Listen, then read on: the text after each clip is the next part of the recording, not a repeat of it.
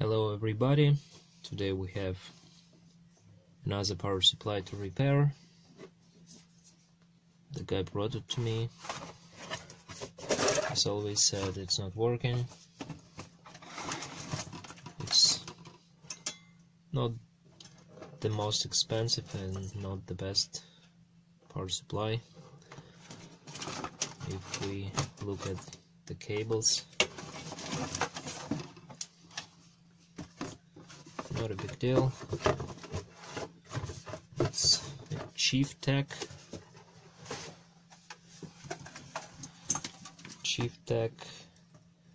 Element Series ELP 700S. Well,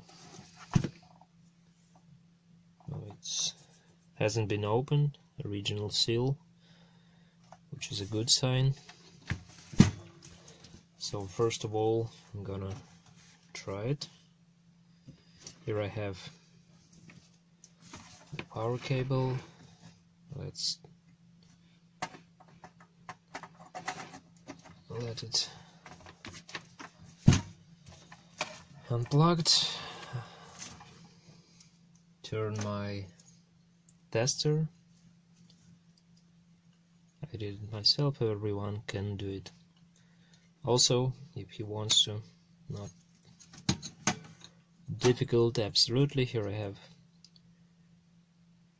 standby voltage, 12 volts, 5 volts and 3 volts indicator. Here is the bulb. You should always check something with precautions, because if you working with mains, it is really dangerous. I'm working with isolating transformer, so I'm kind of safe, but this is an indicator, as I already told. Okay, so let's try to turn it on and see what we're gonna get. Do we have a blink? And we do have, so it means that we have a good fuse, and also we have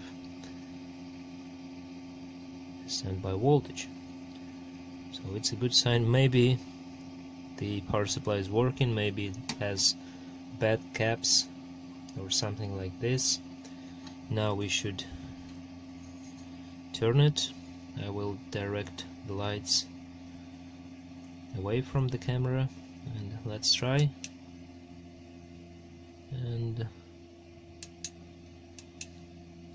And I think the power supply is working. So maybe it's not holding the load, but it's working. I can test it like this. I'm gonna bypass the lamp with a simple wire like this. Now probably everything is going to be fine with this load. Let's see. Yes, as I was expecting. Let's try this fabricated tester and see what we get. And 5 volts is present, 12 volts it is, 3.3. Power good is slightly low. Let's try one more time.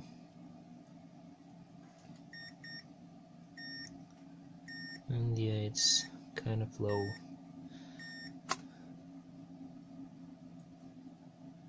One more time. And 150 milliseconds. I don't remember the specification for the power good signal. I'm gonna check it out. Maybe it's starting too fast. I want to check it out, because if you have a power good signal that is starting too fast, probably your motherboard would not accept this, there has to be some delay, but I don't remember exactly what is the number of that delay. So I'm gonna check it out and tell you that information.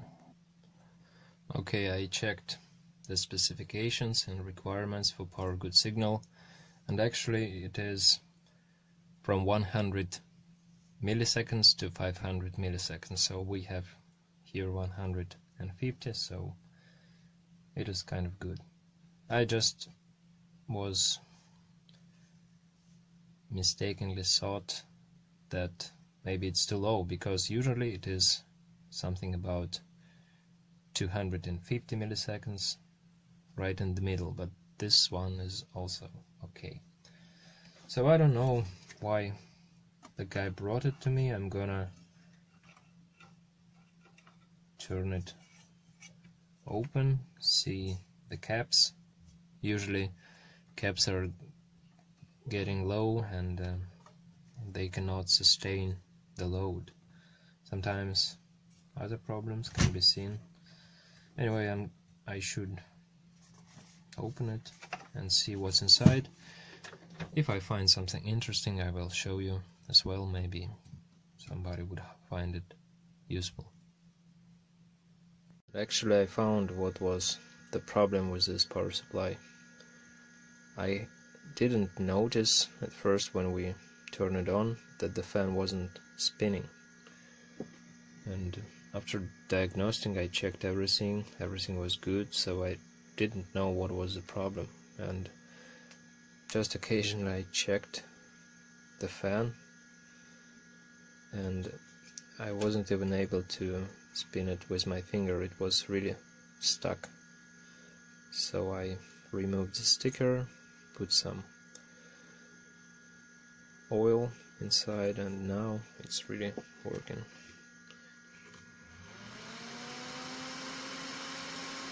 So this was the problem. Now when we turn on the power supply, we see that the fan is spinning very nicely and silently. So this one is fixed. That was an easy one, but I almost missed the point. So this is it. Thanks for watching. See you with another device.